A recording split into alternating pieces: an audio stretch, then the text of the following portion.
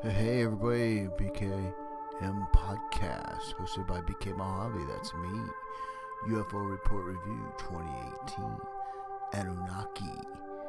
Came across this a long time ago, years and years ago, and I've done a couple things about this particular topic, but what I'm doing tonight is something different. I just want people not to forget. So I want you to listen to what I'm going to put up, and then we're going to talk about just a little bit, and then we'll wrap it up.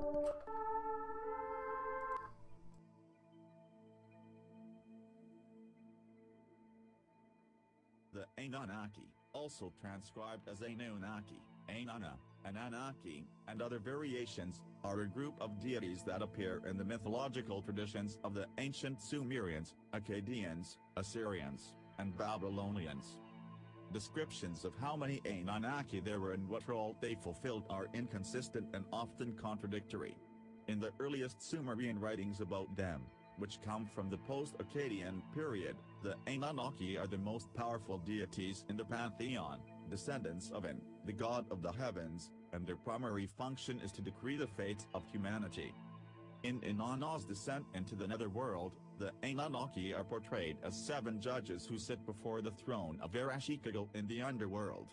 Later Akkadian texts, such as the Epic of Gilgamesh, follow this portrayal.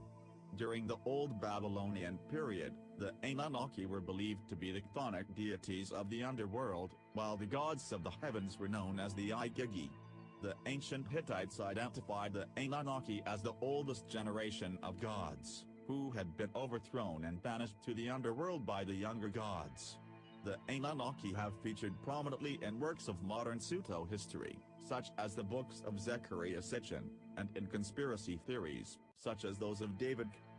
Etymology: the name Anunnaki is derived from An, the Sumerian god of the sky. The name is variously written Anunak Ninana, meaning princely offspring or offspring of An. The Anunnaki were believed to be the offspring of An and his consort, the earth goddess Ki. Samuel Noah Kramer identifies Ki with the Sumerian mother goddess Nin-Her-Sag, stating that they were originally the same figure. The oldest of the Anunnaki was Enlil, the god of air and chief god of the Sumerian pantheon. The Sumerians believed that, until Enlil was born, heaven and earth were inseparable. Then, Enlil cleaved heaven and earth in two and carried away the earth, while his father and carried away the sky.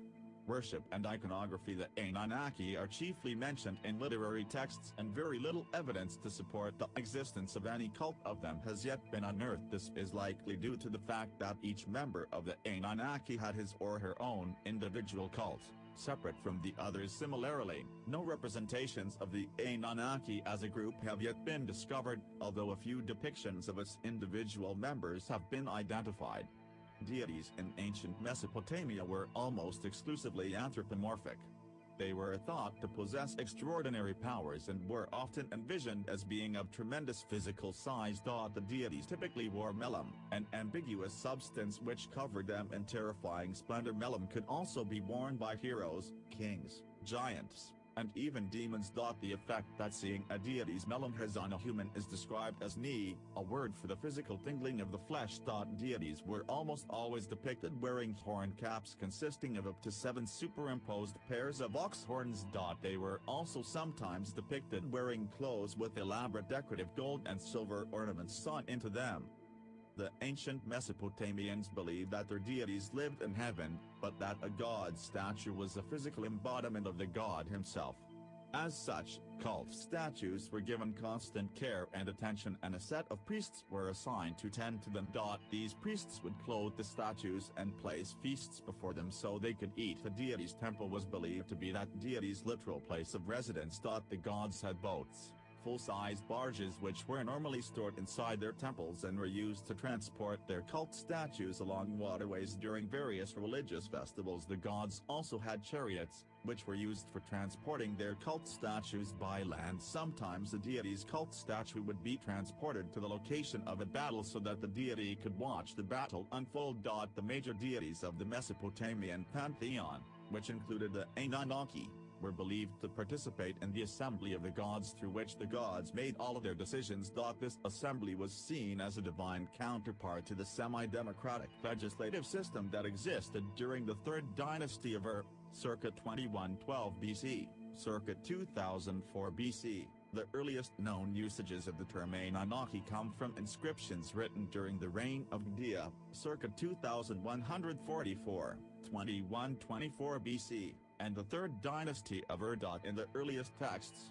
the term is applied to the most powerful and important deities in the Sumerian pantheon, the descendants of the sky god, and this group of deities probably included the seven gods Udakrian, Enlil, Enki, Nine-Hur-Sag, Nana, Utu, and Inanna. Although certain deities are described as members of the Anunnaki, no complete list of the names of all the Anunnaki has survived, and they are usually only referred to as a cohesive group in literary texts. Furthermore, Sumerian texts describe the Anunnaki inconsistently 14, and do not agree on how many Anunnaki there were, or what their divine function was. Originally, the Anunnaki appear to have been heavenly deities with immense powers. In the poem Enki and the World Order, the Anunnaki do homage to Enki, sing hymns of praise in his honor, and take up their dwellings among the people of Sumer. The same composition repeatedly states that the Anunnaki decree the fates of mankind. Virtually every major deity in the Sumerian pantheon was regarded as the patron of a specific city and was expected to protect that city's interests. The deity was believed to permanently reside within that city's temple. One text mentions as many as 50 Anunnaki associated with the city of Eridu. In Inanna's descent into the netherworld, there were only 7 Anunnaki, who reside within the underworld and serve as judges. Inanna stands trial before them for her attempt to take over the underworld. They deem her guilty of hubris and condemn her to death. Major deities in Sumerian mythology were associated with specific celestial bodies. Inanna was believed to be the planet Venus. Utu was believed to be the sun. Nana was the moon, and was identified with all the stars of the equatorial sky, Enlil with those of the northern sky, and Enki with those of the southern sky. The path of Enlil's celestial orbit was a continuous, symmetrical circle around the north celestial pole, but those of it and Enki were believed to intersect at various points. Akkadian, Babylonian, and Assyrian Akkadian texts of the 2nd millennium BC follow similar portrayals of the Anunnaki from Inanna's descent into the netherworld, depicting them as chthonic underworld deities. In an abbreviated Akkadian version of Inanna's descent written in the early 2nd millennium, Ereshkigal, the queen of the underworld, comments that she drinks water with the Anunnaki. Later in the same poem, Ereshkigal orders her servant Namtar to fetch the Anunnaki from Iglgina, to decorate the threshold steps with coral, and to seat them on golden thrones. During the Old Babylonian period, circa 1830 BC, circa 1531 BC, a new set of deities known as the Igigi are introduced. 49. The relationship between the Anunnaki and the Igigi is unclear. On some occasions, the categories appear to be used synonymously, but in other writings, such as the poem of Era, there is a clear distinction between the two. In the late Akkadian Atrahasis epic, the Igigi are the 6th generation of the gods who are forced to perform labor for the Anunnaki. After 40 days, the Igigi rebel and the god Enki, one of the Anunnaki, creates humans to replace them. From the Middle Babylonian period, circa 1592, 1155 BC, onward, the name Anunnaki was applied generally to the deities of the underworld, whereas the name Igigi was applied to the heavenly deities. During this period, the underworld deities Damkina, Nergal, and Marduk are listed as the most powerful among the Anunnaki, alongside Marduk, the national god of ancient Babylon. In the standard Akkadian epic of Gilgamesh, circa 1200 BC, Utnapishtim, the immortal survivor of the Great Flood, describes the Anunnaki as 7 judges of the underworld, who set the land aflame as the storm approaches. Later, when the flood comes, Ishtar, the East Semitic equivalent to Inanna, and the Anunnaki mourn over the destruction of humanity.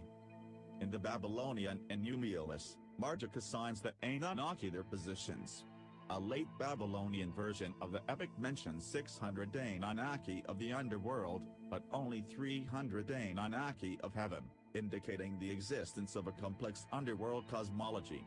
In gratitude, the Anunnaki, the great gods, build Esagila, a splendid temple dedicated to Marduk, Ea, and the Lil. In the 8th century BC poem of Era, the Anunnaki are described as the brothers of the god Nergal and are depicted as antagonistic towards humanity. A badly damaged text from the Neo-Assyrian period, 911-612 BC, describes Marduk leading his army of Anunnaki into the sacred city of Nippur and causing a disturbance. That disturbance causes a flood, which forces the resident gods of Nippur to take shelter and the Esh-Yum-Shah temple to Ninurta. Enlil is enraged at Marduk's transgression and orders the gods of Esh-Yum-Shah to take Marduk and the other Anunnaki as prisoners.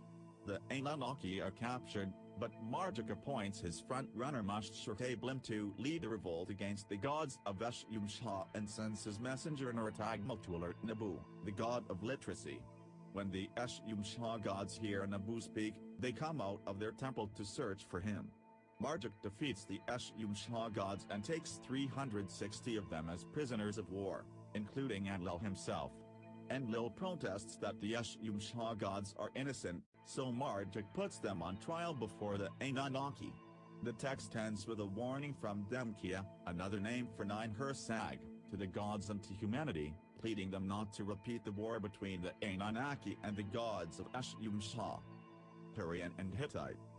Ancient Hittite relief carving from Yazki, a sanctuary at Hattusa, depicting 12 gods of the underworld, whom the Hittites identified as the Mesopotamian Anunnaki. In the mythologies of the Hurrians and Hittites, which flourished in the mid to late 2nd millennium BC, the oldest generation of gods was believed to have been banished by the younger gods to the underworld, where they were ruled by the goddess Lelwini. 61. Hittite scribes identified these deities with the Anunnaki. In ancient Hurrian, the Anunnaki are referred. Well, there you go.